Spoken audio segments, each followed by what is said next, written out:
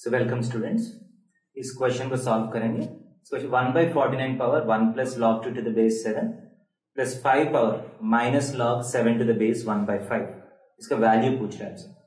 बहुत basic question है। 49 1/49 can be written as 7 power minus 2 and ऊपर भी बेस 7 का ही लिखेंगे। सो 1 can be written as log 7 to the base 7 plus log 2 to the base 7, that is equal to 7 power minus 2 log a plus log b is log a into b, so log 14 to the base 7 हो जाएगा, that is equal to 7 power minus 2 log 14 to the base 7। ये वाला minus 2 जो है this will go to the power, that is equal to 7 power log to the base 7 14 power minus 2, 14 power minus 2। so यहाँ भी 7 है, base में भी 7 है, so all this thing will get cancelled out, so this will be 14 power minus 2 is 1/196। and what happens to the second part देखेंगे। so 5 power log, this is 5 power minus 1, so minus 1 comes out, so log 7 to the base 5 हो जाएगा, so this 5 and this 5 will get cancelled, so this will be 7, so the final answer will be 7 plus 1/196। इसको simplify करके आप final answer लिख सकते हैं। And let's go to the next question. इस question में आपको 4 टर्म्स दिया है, so you are asked to find the value of the some of all this.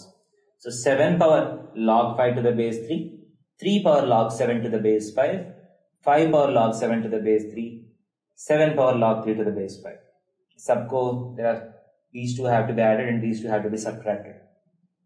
so आप देख सकते हैं, so all the bases are not same, so एक दूसरे को add subtract कैसे करेंगे, ठीक है। powers are also not same and but you are being played with only these 4 numbers, so इसमें आपका formulas में सोचना पड़ेगा कौन सा formula यूज कर सकता हूं।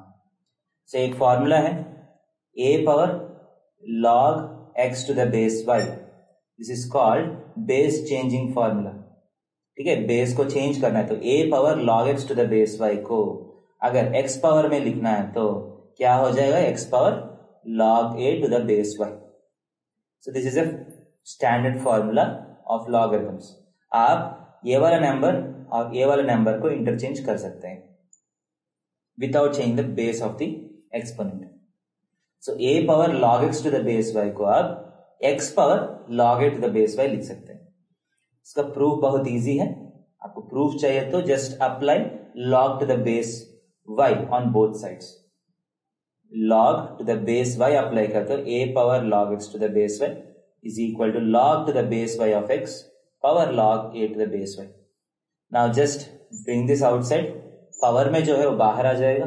you can see that both the expressions are same, यहाँ भी log x to the base y into log a to the base y, यहाँ भी log a to the base y into log x to the base y, hence these two are same। ये बहुत important formula आपका special formula है which you need to specially memorize। so इस particular question में ये base changing का formula apply करेंगे। so यहाँ 7 है, यहाँ 5 है, हम क्या कर सकता हूं, so this can be written as 5 power log 7 to the base 3। फायदा क्या हुआ थोड़ा सा केयरफुली देखिए।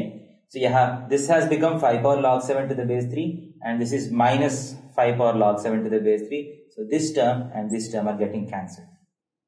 इसके बाद यहां भी अप्लाई करेंगे, so 3 power log 7 to the base 5 क्या हो जाएगा, 7 power log 3 to the base 5 हो जाएगा। so this is also 7 power log 3 to the base 5 minus, so this and this is also getting cancelled, so अपना answer होगा 0।